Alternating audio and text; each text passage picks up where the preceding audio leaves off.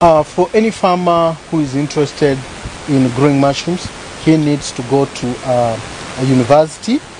We have universities that are producing spawn, and we also have individuals that are properly trained and have facilities for producing high quality spawn, including myself.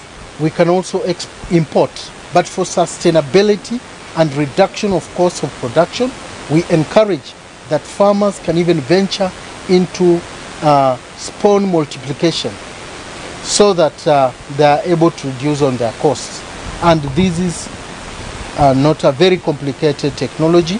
They can be trained and be able to produce their spawn, provided their demand for spawn is high, because it will be uneconomical to produce spawn when you only need so little for yourself. One of the things that I like about this enterprise is that it creates employment.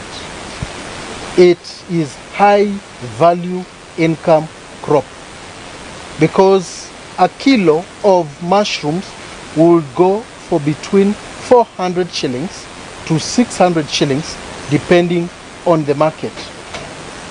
When you look at, when you compare other local crops produced in this area, like beans, a kilogram of beans is about 80 shillings. When you look at maize, a kilogram is about 20 shillings. When you look at sugarcane, it's actually 4 shillings per kilo. So this is a crop that needs to be promoted and to be encouraged for improvement of livelihoods within the urban and the rural community.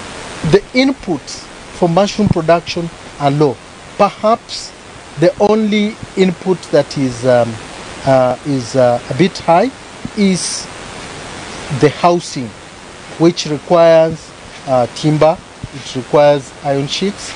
But once you have done that bit of it, then the rest of it is low input.